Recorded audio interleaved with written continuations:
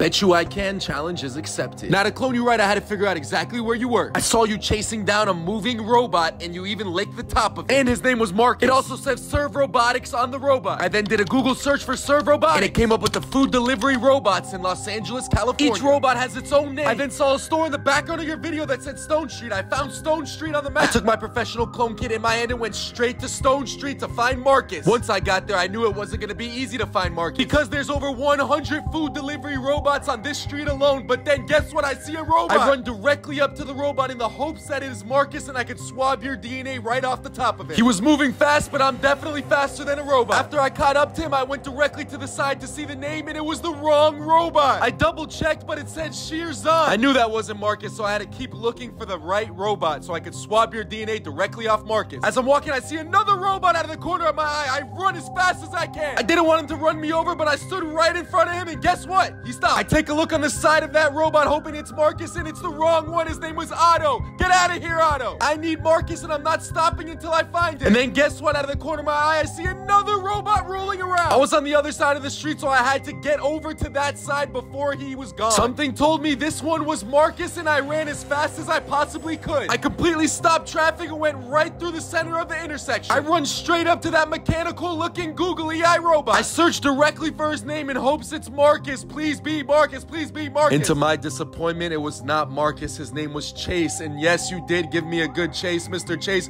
but I don't want you. After 4 hours, I almost completely gave up. I stood at a bus stop ready to go home. I was very upset. And then God answered my prayers, and Marcus was rolling down the street. You cannot make this up. I go stop him directly in his tracks in the middle of the street. I take my DNA Q-tip and swab your DNA directly off the top of Marcus. I made sure to get every single piece of DNA, as I don't know if I will ever find Marcus again. I looked at the DNA to make sure the swab was perfect, and I did not want to leave Marcus in case I had to swab it again. Your DNA was good. I placed it in my chemical grade tube, closed it up, completely sealed tightly, and walked directly out of the street, placed your DNA inside my bulletproof chemical grade casing, while simultaneously following Marcus just in case he was trying to escape. I closed up your DNA and went back to my cloning lab so I could clone you. I got to my lab, it was time to start the cloning process. I took my DNA protective casing and opened it up. I then took your chemical grade DNA tube outside and put your DNA inside an agar plate. I then put cytochrome 437 solution right on top of your DNA. I then used a syringe to extract the DNA infused liquid